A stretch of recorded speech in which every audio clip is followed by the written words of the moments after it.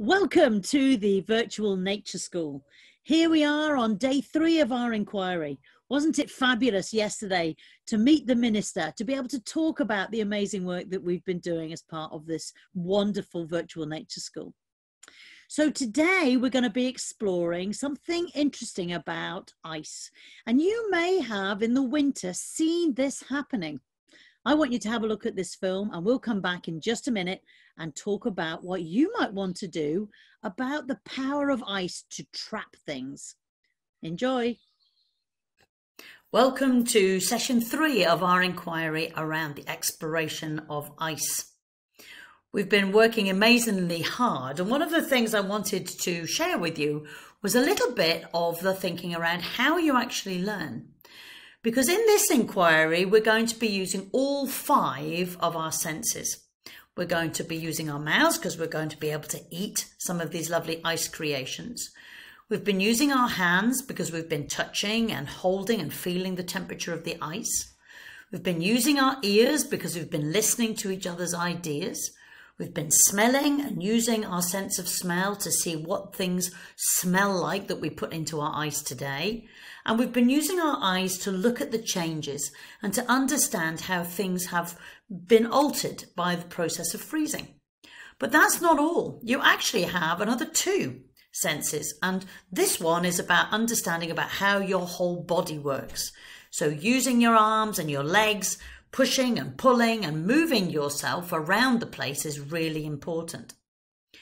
The other one that you might have found quite interesting when we were talking about ice is that fact that you know where your body is. So that's called an intervestibular balance. It's all about your ears, and inside your ears are this piece of liquid, and the liquid moves around inside your head, inside your ears, and it helps you then keep your sense of balance. So all of your 7 senses are really important in this inquiry. So by the end, we're going to have created an ice cream parlour. Now in an ice cream parlour, we're going to have not only ice cream, if you want to make that, but you're going to be able to look at drinks. You're going to be able to create some games based on our slipping and sliding game that we did earlier. So let's look forward into the talking tub. And today what we're going to do is look at the idea of trapping things inside the ice. Now, I've done a focus on things that you might be able to eat. You can trap anything inside ice. So look at this big block of ice, and can you see all those little bubbles, those circles?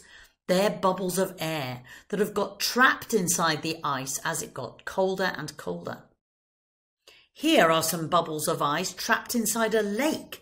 So this has happened in the winter time when it was very, very cold. But when you look very closely at these circles, you can see what was happening there is that the air was coming up from the bottom of the lake and got trapped, so it couldn't escape.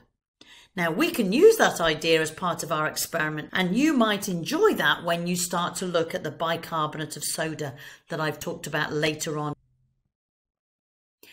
We could put these inside ice. So these are raspberries and they grow on tall bushes.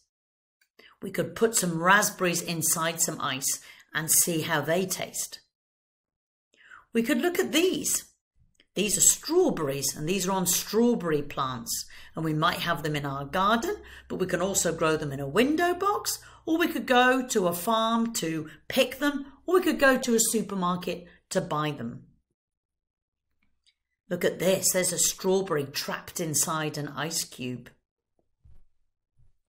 We can put other things inside our ice tray. So these are herbs, and which means they are plants that we can eat. These are flowers, and some flowers you can eat and some flowers you cannot. So you have to be very careful that you're working with a grown-up who understands which ones we can eat. So nasturtium flowers, violet flowers, all sorts of lovely plants you can eat, and they're jolly delicious, but there are others that you need to be careful of. Look at this beautiful daisy trapped in the top of an ice cube. You can make pictures like this, which means you have a flat area of water and you put your petals in it. So this is more of a work of art. You might not want to eat this one. In a previous inquiry, we looked at the idea of making ice bowls.